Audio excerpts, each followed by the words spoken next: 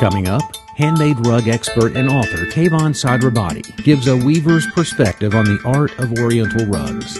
Presented by the place where knowledge and quality matter, the Rug Rack and Home Decor, serving Chattanooga, Tennessee and the surrounding area since 2000. My name is Miriam Thompson, and welcome to the Rug Rack and Home Decor. I'm the co-owner. And tonight we are so grateful that we have a gentleman named Kayvon Sadrabadi to speak on the Persian rug weaves. There's a couple of people that I do want to introduce. This is my daughter, Katie Thompson. She's my right arm here at the store. And I'd like to acknowledge my sister-in-law, Nancy Thompson, for coming out and helping, and my daughter, Lacey Musser. And just thank you all so much for coming, and I hope you enjoy this. I look forward to hearing Kayvon speak myself. Kayvon is also looking forward to hearing himself speak. Thank you all very much for coming. I want to thank Miriam Thompson and Katie and the Rug Rack folks for putting this together. I'll give you, my name is, as she said, Kayvon Sadrabadi. I'll give you a little background about myself. I was originally born in Iran. About 41 years ago, I came to the United States. I've been in Chattanooga for about 38 years. I actually went to UTC. I went to school at UTC, and while I was going to school, I worked at an Oriental rug store. It was called Masood's Persian Corner, for those of you who've been around here a long time. And I worked there for about 12, 13 years, and I sort of fell in love with rugs. I learned from buying to selling to cleaning to repairing, anything that had to do with rugs. And so while I went and started working in an insurance company for the next 20 years, I continued to do the rugs on the side. About 3 years ago, it was time, as you all know, in corporate America these days, when you're at a certain age in the salary range, it's time for you to move on. 3 years ago, that was my opportunity. And so what I did was I wanted to figure out a way to give back to this culture. The Iranian culture has been around for thousands of years. Unfortunately, for the past 30 or 40 years, what you see on TV is not a true reflection of the Iranian people or the culture itself. Rug industry has been around for thousands of years in Iran. Iranians, when they use rugs, it's really not necessarily a luxury. It's a way of living. It's what they use to protect themselves on the floor. That's what they live with rugs, and that's what we do. Unfortunately, this industry is dying. There are many reasons. There are economical, political reasons, but it is dying. And one of the biggest reasons was because of some challenges there was a war and there's some embargoes and political things. There was a void in the market where rugs from Iran could not be exported overseas. So countries like China, India, Pakistan, they borrowed the Persian designs and they began weaving. They're very industrious. That's which was great. However, what they did was they flooded the market, and over time there's been less and less demand for Persian rugs. And so again, with the embargoes, continuous embargoes, there's a lot of Persian rugs outside of Iran today, but in itself in Iran, because of economics and all of that, it's slowly dying. So I wanted to figure out a way to give back to the culture. So what can I do? I wanted to use my knowledge. One of the challenges is that it is difficult to distinguish for average people whether it's a Persian rug or an Indian rug or made in China or whatever. And unfortunately, there were people that took liberties and sold rugs that were not actually made in Iran, but they were portrayed as Persian because the design was Persian. It's true, the design was Persian. So anyway, so I wanted to, there are many books that are written on rugs, Persian rugs, but they mainly talk about the designs, colors, and history. The one area which actually all the experts use to figure out how a rug is, where the rug was made, is the weave which is on the back of the rug. It's very complicated and complex to explain, and there aren't many books on that at all. So I decided to, why not? I'll do that. So I spent the past 3 years, I've done research. I've done two things. One is I've created a free online resource. It's the website at the bottom of the handout that you have. If you spend a couple hours using videos, text, and pictures, I'll show you exactly how a rug is made in Iran. And then also, I made a book that it talks about weave. We'll talk about the weave. It's rather complex subject, so 20, 30 minutes we're going to spend together is not going to give it all. But I did write a book. And then one of the other things that I did, which I thought was important, was I've included 750 pictures of about 170 different weaving regions of samples so that people can see what the differences are. Because, when you go somewhere and they say, okay, this is made in Kashan, if you're with a reputable dealer, like folks at Rug Rack here, you can trust them. But there are other people fly by night to other places that you may not know. But anyway, so that's what I've done. I'll get started by talking about, in Iran, there are three types of weavers. There are tribal weavers, there are village weavers, and their city. The tribal weavers, they literally, what they weave is for their own use. It's the material that they have is what they have access to, and they weave whatever they need, and then if they have any extras, then they can sell and make some extra money. The weavers in the villages, it's sort of, that's how they supplement their income, their family income. Kids help. And this is not, when I say kids help, this is not about child labor or anything like that. Just kids are growing up doing it as they get older. And they help supplement the income. So they do sell, they make it to sell, and then maybe some for themselves. And then you talk about the city weavers, which is, really they work on commission, really bigger pieces, more intricate pieces, more designs, more colors. So if you look at it from how sophisticated the weaving is, or the techniques, from a tribal one to this more simple, more easier to do, to the city ones that are very complicated, and you can see very complex weaves and all that. So I'm going to jump back and forth. I'm going to try to explain things. It's kind of difficult to figure out what's the best way to go through it, so I'm going to do what I think is best. This is a loom. This is any rug that's woven. It is critical for the warps, which is, these are the warps that are going up and down, to have tension. If they don't have proper tension, then the rugs get crooked and there's a lot of issues. So you have a loom, and this loom has, the critical parts that it has is, first of all, it's very sturdy. It has this fixed beam, which stays sturdy, and then this is a flexible beam. If you notice this one, with the screws that are here, I can push it up or down, which will create tension. Now, there are different types of looms, and there are different ways of doing it, but the concept, what I want you to walk away with, is that you need a way to put tension on the warp, okay? So this one in particular, this is what you see when you look at a rug. Any rug that you see the fringe on the bottom of this rug. This fringe actually runs all the way through and comes out the other end. So when you see this part of right here, the warp goes up and down, and depending on what the design is, how many knots you're going to have in the width, that's how many warps you're going to have. And down here, when the rug is finished, this will be cut off, and that'll become the fringe. So on machine-made rugs, the fringe is sewed on. But on handmade rugs, the fringe that you see on one end, it runs all the way across to the other side. So and the easiest way that I can say about what does the foundation of a rug look like, if you imagine a piece of burlap, the idea is that there's yarn that goes up and down and yarn that goes horizontally. The ones that go up and down vertically are called warps. The ones that go horizontally are called wefts. If you were to tie knots and add knots between each row on a burlap, you actually have a rug. So how a rug is woven is they put the warp up, and then they begin to tie knots one row at a time. Once they finish the knots on one row, then weft is added, and then it's beaten down, and then they go to the next row and all of that. Now, as we go through, I'll give you more detail about what's going on. So one of the main critical parts of a loom is this, what's called a heddle stick.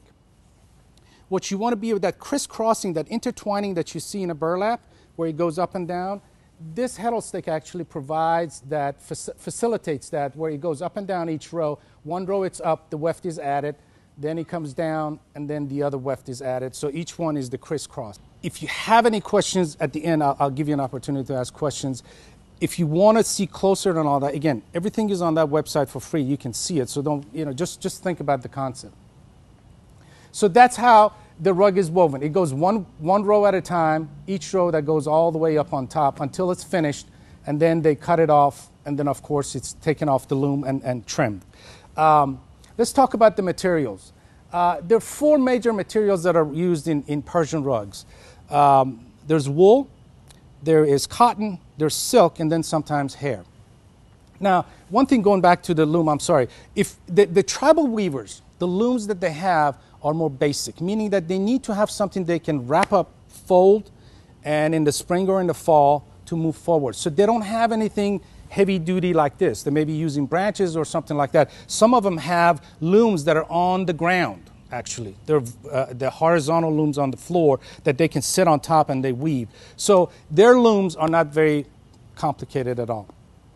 And then when you go to the villages, they have more something like this that's a little more sturdy, that can fit they can fit in bigger in their room or outside somewhere. And then the city ones have any size that you want. They use metal and all that, the really sturdy looms. Materials.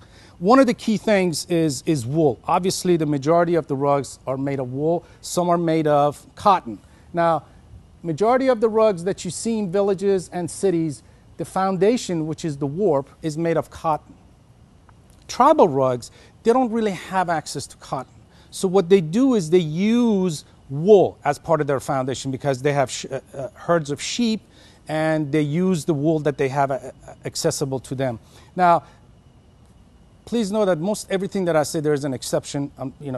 Tribal rugs may have access to buy some cotton and all that, but typically in the past, that's what they used.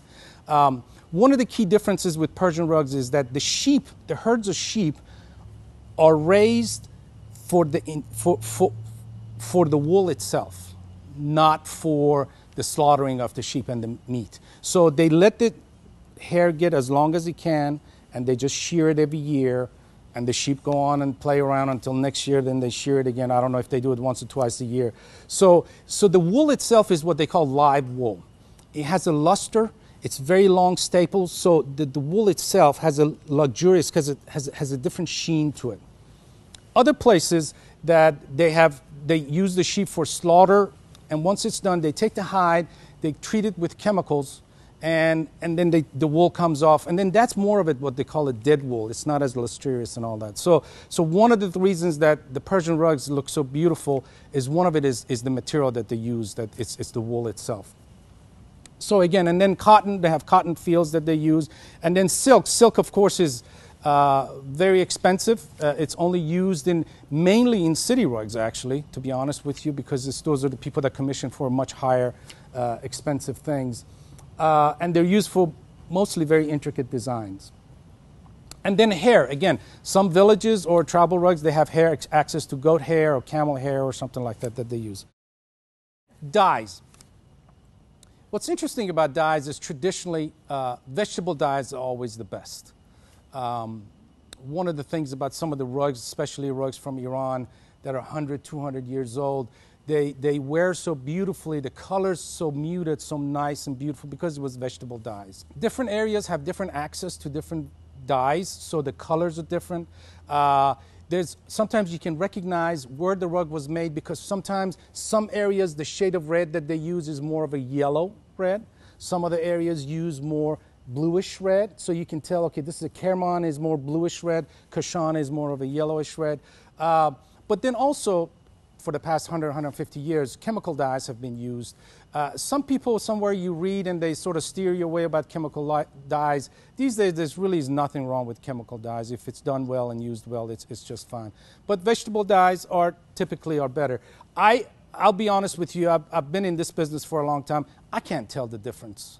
Unless you do some chemical processes, it's very difficult to tell that, okay, this is a vegetable dye. So that's a tough one. Next thing I want to talk about is tools. So how are the rugs woven using the tools? If you look at your package, the second page,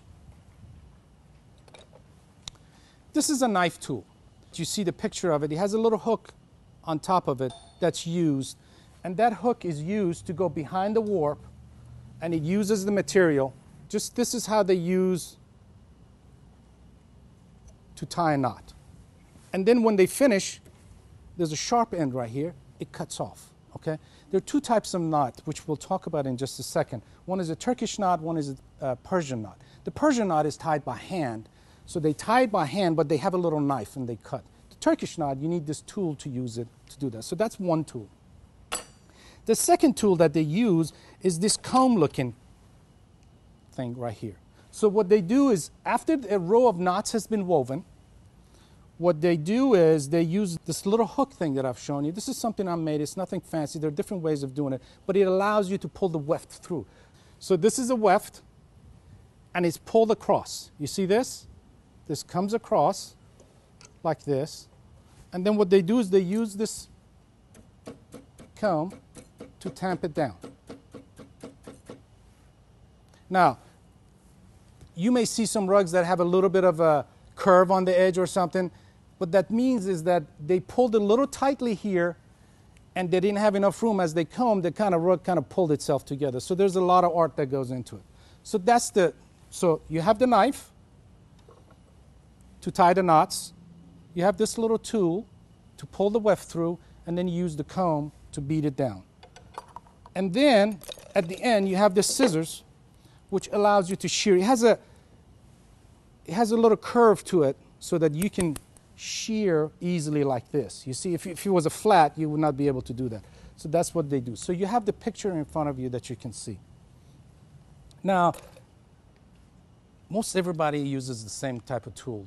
I haven't seen many fancy variations of different ones. Now, some areas, what they do is that they add weight to this, because I am strong enough to tamp it hard, but what they do is they add weight, so when you lift it and it comes down, it puts an even amount of pressure every time. When they let go, they don't have to depend on if you're tired this morning or if you're angry this morning. It's just, so they just let it go, and it puts an even pressure going back and forth. Knots. There are two types of knots, as I said. One is a Persian knot and one is a Turkish knot. Now, if you go back to the next page, to your third page, it shows you exactly how the knots are woven.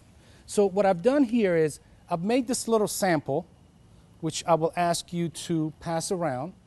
The top one is a symmetric. So each knot is wrapped around two warp strings. So the top one is symmetric, and the bottom of is asymmetric. One of the things that I found, the asymmetric knots allow more tightly woven rugs. So it allows you to be more intricate. The Turkish knot, which is called symmetric knot, you need a tool to use that. And then the asymmetric knot is tied by hand and then cut by a knife. Design. How are designs? The tribal people, most of the designs that they use is by memory. As children, they grow up, they see the designs. The rugs that they weave are typically coarser. They're not very intricate. They don't have a ton of colors. But they're beautiful. They're like some of those tribal rugs. You see how it looks primitive, but it has a charm of its own. You know what I'm saying? To some people, I love it. And when you go to village and more city rugs, they have this thing, they use a grit paper. It's like what they call a cartoon. So the design is each dot here represents one hand-tied knot. So they count, depending on, before they make the rug, they decide how wide is it going to be, what's going to be the design, how many knots it's going to have. All of that is premeditated, and they put it together. Anyway, there's a cartoon. So what they have is the weavers can follow what the cartoon is, and then they can follow the design. Now, what happens is as it gets more complicated, the more, so if you were to look at any rug that you see, if you look at this rug, it was woven one row at a time. So you can imagine how many times they have to change hands for each color that was changed. So it's very challenging to keep track of all of that. On bigger rugs, what they do is they don't design it like this. They may do a quarter of it. If it's symmetric, quarter symmetric, they may have a design for a quarter of it, and then they design, and then they reflect it on the other way, and they use it. This is a basic of how a rug is woven. Now we're getting to the challenging part of what is a weave. Every rug that's woven in Iran, each region that weaves a rug, they have a signature. the weave is the knot formation from the back of the rug. So experts, when they look at something, they may be able to tell from the top what is, okay, that's a Harries, but they actually have to look at the back to make sure how it's woven. There is a relationship, and I don't want to get it too complicated. There is a relationship between the size of the warp, how thick it is, how thick is the knot, and how thick is the weft, and the distance between them. These combination, it creates a knot pattern from the back, which is rather challenging to recognize. So when I first started in the business, the gentleman I worked for, God bless him, he's in Atlanta, his name was Hamid. And I said, Hamid, what is that? He said, that's a Kashan. And I say, how can you tell it's a Kashan? He says, well, it's the weave on the back. And I kept saying, I don't see a weave on it. He said, just keep looking at it, keep looking at it. What I finally realized, the challenge that I was having was that every rug that I saw from a Kashan, they had the same weave, but each one had different designs. So looking at the design and the color was confusing me in how was it that it was different. So what I did, and I'm going to show you, I have woven about 80 different pieces with different weaves from different regions, but using the same design. I took this design and I followed it for each weave that I'm going to show you in just a minute. But they're all different as you look. There's two main types of weave. When a rug is woven, these are two warps. Each knot is tied around two warps. When the warps are lined flat, you see two nodes in the back. See that? Now, sometimes the warps are on top of each other. When the warps are on top of each other, you can only see one of these on the back. So here the warps, certain types of rugs, the warp is flat, laying flat, and these two represent one knot. So if you look at your third and fourth page, so you see where it says weave? If you look on the left, two nodes represents one knot. If you look at on the right, one node represents one knot. So this is like that, that's flat, and this is on top of each other. So what I did was I have made another loom so you can see the difference. So there are two main ones. What I call 1N, which means you can only see one node. The other one is 2N, where you can see two nodes. Now, those two basic things, all the rugs that are woven in the world, that's what they follow. That's what they have. Those are the basics that are there. Now, depending on where the rug is woven, they have different, the relationship that I was telling you about between the size of the warp, the thickness of it, the thickness of the knot, and the thickness of the warp and the distance, it creates a different pattern. I have woven these pieces on the same loom, so same pattern, but if you notice, each one is different. I didn't throw it. Did you notice that? So if you look at the front, you can't tell what the weave is from the back. But when you look at the back, you see that it's different. Now, it takes some expertise, some learning to figure out where's where, and that's one of the things that I did with the book is I put the pictures so that people can see the difference and see that, okay, a Kashan looks like that. So every rug that's made in the city of Kashan has the same weave. The patterns may change, colors will change, but the weave is the same. So for example, they use two, here when I showed you, I had one weft going across. Sometimes they have two wefts. Sometimes they have three wefts. So Kashan uses two wefts. The first one is white. The second one is always blue. And the way they put it together, that proportion, every Kashan will look the same. By the way, there's a beautiful Kashan that I actually repaired in the Houston Museum Antique. I don't know if it's still there or not, but it's a beautiful Kashan that's there. So the book I made, it does three things. One is it shows you exactly how a rug is made. You can go to that website and free watch, because one of the things I want to do, I want to educate people. I'm hoping that through education, people will become more interested in rugs, and hopefully they will purchase more Persian rugs. I'm not a seller, so it doesn't matter. And the more that people buy, increases the demand. Hopefully that there will be more people that will get jobs in Iran, and hopefully we can maybe save this industry. And sometimes I say this and I sound so proud. Sometimes I think it's so grandiose. I don't know. But all I know is that for the past 3 years, I have woken up every morning with a plan of what I'm going to do, and I just finished it 3 weeks ago. By the way, I need a job. So what I'm going to pass around is I want you to look, try to figure out whether it's a 1N, which means that only one node shows, or is it a 2N. By the way, the fourth page, it actually shows the same thing, and it shows the difference, okay? And then I have the tag tells you exactly which region this was woven. So I wove these in Chattanooga, Tennessee. But what I did was I used the specs. I found rugs, I tore them apart, I measured them, and I used the same specs so that I would get the same weave. So each one of these that you look is going to be different. So you can pass these around. Yeah, here, can I? God bless you.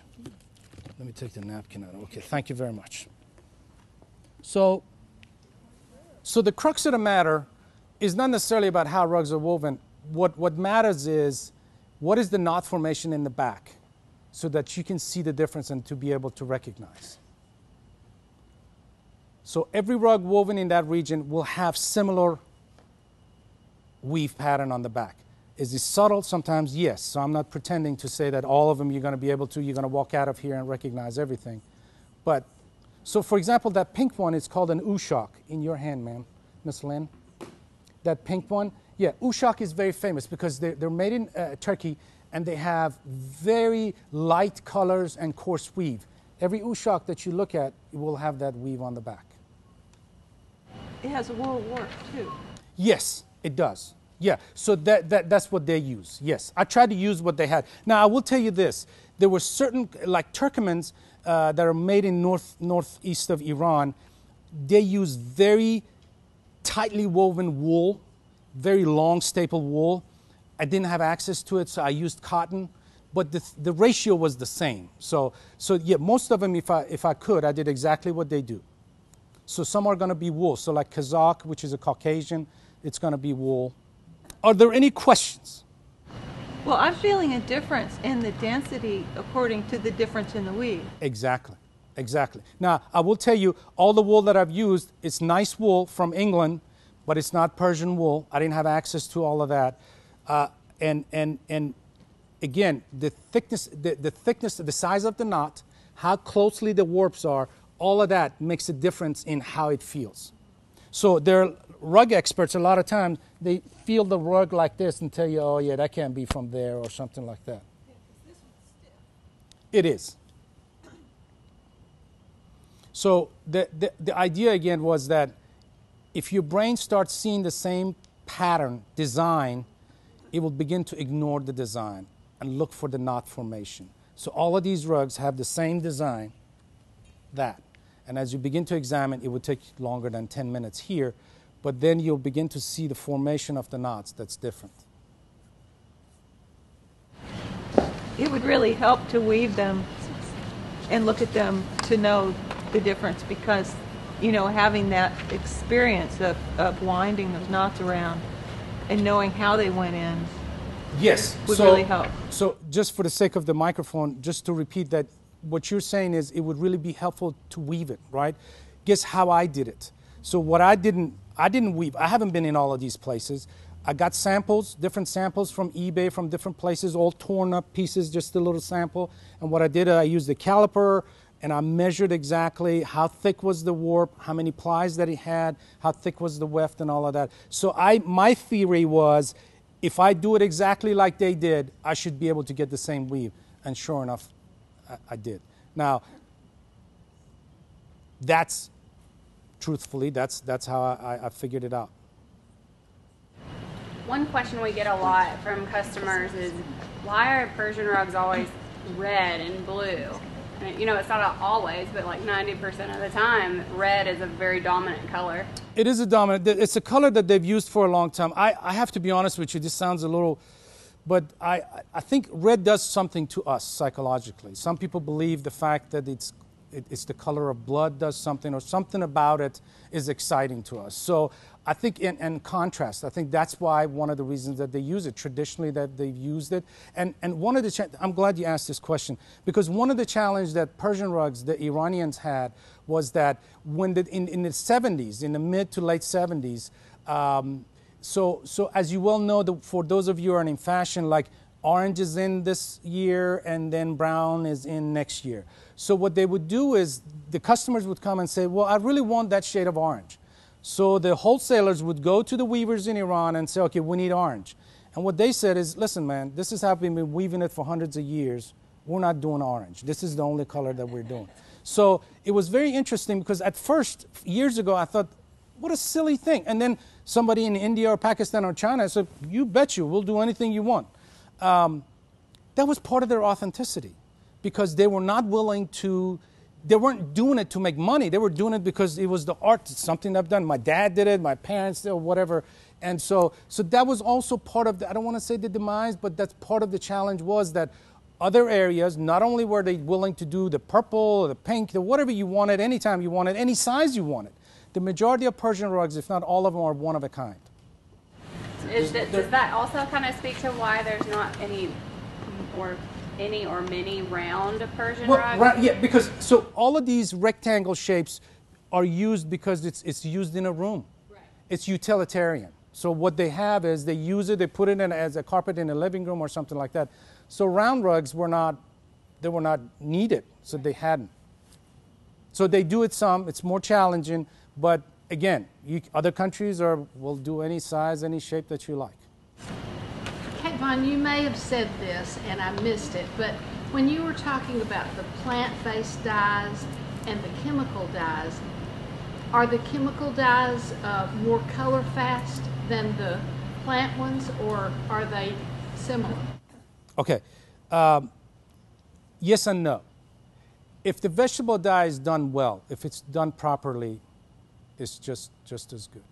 The challenge with chemical dye is that when you're using plant, by the way, that's one of the other reasons is what was accessible to people. There's a root called madder, M-A-D-D-E-R, that's available, that gives the color, that's very easy. And then there's a little bug, I can't remember what its name is.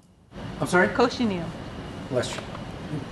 You want to come up? No, I was going to ask you if you use cochineal because most of the reds look like they're more from madder, but you can get them with cochineal and vice versa depending on. Yeah. So I wondered. Right. So no, I did not. I used chemical dyes. I'll be honest with you. I didn't use vegetable dyes. So if it's done well, a vegetable dye is just as color fast. The challenge with the chemical dye is when you see the color red in a chemical dye or blue, it is 100% that red, 100% that blue. When you look at vegetable dyes, there are variations. So when you see a 100-year-old rug with vegetable dyes, part of the reason that there's a patina, there's different shades, is because over time, it fades a little bit differently here, it fades a little bit off there. But chemical dyes, it's all red, and if it's going to fade, they're all going to fade the same way. So there's positives on both sides. Good chemical, if chemical dyes are used properly, many people are using chemical dyes, man. It's been around a long time. It's cheaper, it's faster, no pun intended, and so, you know. More uniform. It is more uniform. So if, for example, what's interesting is that if you're in India and you send a sample to the United States and say, I can make that rug any size that you want to make sure that color looks the same. By the way, part of the challenge of going to any McDonald's and tasting the same thing, that's got to be scary somewhere. I don't know. That's something, right? There's got to be some chemical involved somewhere. I'm going to be sued. Iranians like red. It's they use a lot of red. They use a lot of other colors also. But they're doing it because of what the tradition is, what they like, the patterns that they like. On that website, there's about pictures of 400 Persian rugs that are in the market. You can just go look at them, just see the imagination, the creativity. Again, they're all one of a kind. And by the way, I want to make sure that If you have a handmade rug well done in India, Pakistan, or China, there's nothing wrong with it. It'll last a long time. It's beautiful. But one thing you will notice is that the difference between Persian rugs and Chinese rugs, if they took the same design, a Persian rug may have 12 to 15 colors. Maybe the Chinese will have 7 or 8. They don't go all the way. They sort of go, it's more decorative than it is just authenticity of what it is. Can you explain the cost a little bit? Explain the cost? Yeah, Well, Which okay, is okay. more So for valuable example, than a beautiful another. question. So let's assume that a 9 by 12, 9 foot by 12 foot rug. Let's say on average it has average density of 100 knots per square inch. It's going to have about 1.5 million knots. 2 people are working on it, average of 400 knots a day. It's going to take about 3,600 hours. By the way, I'm not that smart. I actually did this recently. 3,600. So it could take 6 to 9 months for 2 people to make it. Okay. So first you have the cost of the materials. People sitting there. Then somebody makes it in Iran. They sell it to a wholesaler. Then it gets shipped. All of that. So Persian rugs are more expensive. They're one of a kind. There's more work put into them. The material is better quality. Pound for pound, Persian rugs are going to be a little more expensive than something that you see in China. I want to be very careful. I don't want to misrepresent in any way. The mass-produced rugs are going to be cheaper because there are people that come in and that's all they're doing all day. They're just weaving, that's it. And they do it at very cheap rates in places like China or India and all of that. Then, of course, you have the machine-made rugs. But what's interesting to me is that you don't have to pay a lot more. So I think a Karastan, a nice quality Karastan 9 by 12 is like $4,000 or $5,000. Am I saying that correctly or not? It's not cheap. You don't have to spend that much more to get a nice handmade rug. The best thing you need to know about the cost is to go to a place where you can trust the people, like people here at Rug Rack, because you won't know the difference. You have to trust the people. There's no way that you'll be able to gain enough. When I wanted to buy a diamond for my wife, so I went on the internet and man, I had a VS1 and VS2 and I was all of this and they were showing me these things with the magnifying glass. Oh yeah, I see it. I had no clue. I ended up going somewhere where somebody said, listen, I think Lisa's Diamonds. You can trust this lady. She's going to treat you right. I went there and I bought it. I think I got a good deal. And that's the end of it. So know the people you're going to. I think that'll be the best thing that you can do. And then you can shop around and see what you want to have a budget in mind. And I would highly recommend for those of you who are going to buy a rug, if you have an opportunity to buy the rug first, fall in love with the rug first, then you can put the colors together. If you have the colors in mind and you want to go find a rug that not only has those colors, but also you love the pattern and design, you really are limiting yourself. You can shoot me anytime if I'm saying something I shouldn't be No, that is saying. exactly what we preach. Is it? Yeah. Amen. If you start with the rug, then it makes it a lot easier to narrow things, other Right, things because there are a down. lot more shades of wallpaper, whatever, all of that. Whether it's a Persian hand-knotted rug or a Machine, it doesn't matter. $5.99 Yeah, machine-made absolutely. rug. Absolutely. Yes, ma'am. So I was wondering, maybe on the tribal rugs or something, did they spin the yarn by hand? They do. That's an excellent question. So I told you about tribal rugs. The question was the material spun by hand for the tribal rugs? For sure. Now, when I speak, I have to be careful. I haven't been there in the past 30 years, so there's no way that I can say that there's been no tribes that actually bought some. But tribal people, they actually do everything themselves. They spin the yarn. They have the sheep. They spin the yarn. They dye it. They use all of that stuff. That's why, for example, they don't have a lot of variation of colors. They don't do 20 different colors. Villagers, they actually buy. So a family that's doing it, they could spin themselves, but it's probably cheaper to go buy somebody else. Now, when you go to city, They actually have people that spin the yarn. They have different people that dye the yarn. They have different people that actually warp the loom. They come in, they're experts that warp that, because this is a tiny little thing, and I'm so proud of doing it. That's no effort. You try to do a 9 by 12 and try to keep it even, Lord help you. And then they have the designs. Somebody actually does the designs. There are famous people that all they do is designs, do the colors and all of that. And then they have weavers that come in, experts that they come in. And then sometimes this it actually works that way. So when they have bigger rugs, they have someone that actually sings the patterns. So as they're doing it, the ladies are doing it, instead of having to keep looking at the piece of paper, somebody's saying 2 reds, 1 blue, whatever that they do. So That means everybody has to go at a similar rate if you've got more than one yeah, person everybody on the has road. to go at similar rate. Yes, yeah. And they work together. They know what they're doing. They've been doing it for a long time, and they could do it in their sleep. Yeah. Any other questions? It looks like there's space in between them. Yeah, I did that so that I wanted it to stand out a little bit. Now there are some rugs. Normally you can't see the space. Yeah, if I shove them all together, then they see. You see how those two are together on the left? I wanted to make sure you understood. If I'd woven tightly, it may have been difficult for you to see. But there are some that there's a little space.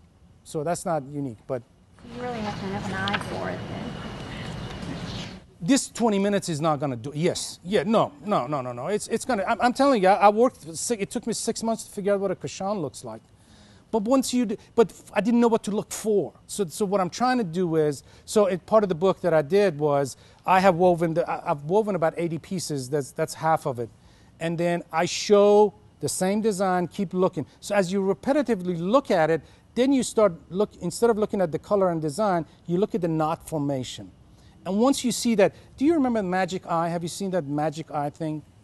There's a piece of flat paper, you look at it, and then all of a sudden, eventually, you see the 3-dimensional thing. It's that once you see it, it's,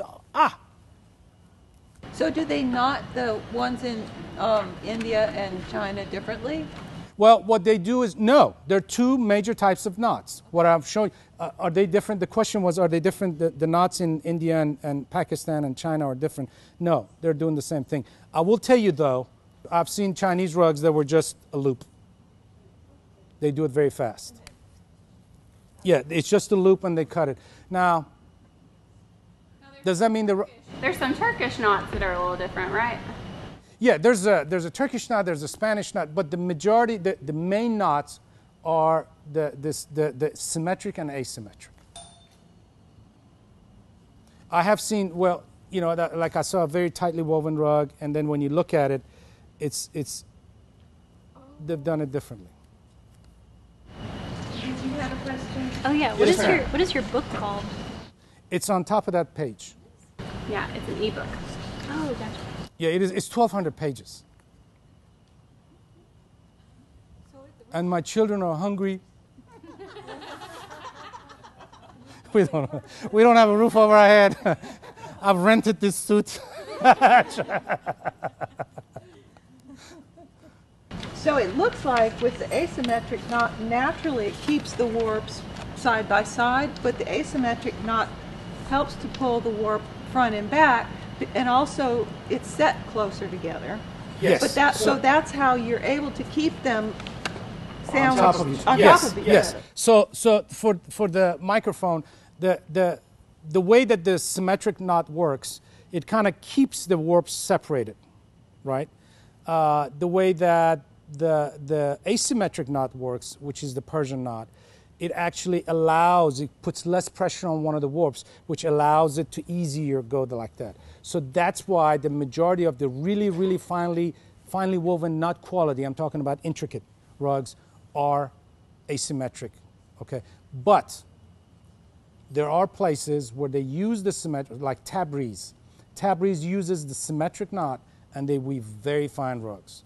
Fine meaning that they're intricate, tightly woven rugs. So it does make a difference. And that's one of the things I explain in the book, that it makes a difference. Thank you all for coming. I hope this was helpful to you. I hope you walk away with some knowledge. really being from Iran, this is a culture that what's portrayed, unfortunately, what you see on TV is not the culture, it's not the people. The rug weaving has been a tradition that's been around for thousands of years and hopefully will continue. I want to thank Miriam and Katie for having us here today at the Rug Rack, and hopefully we'll see some of these folks back, right? Thank you for coming.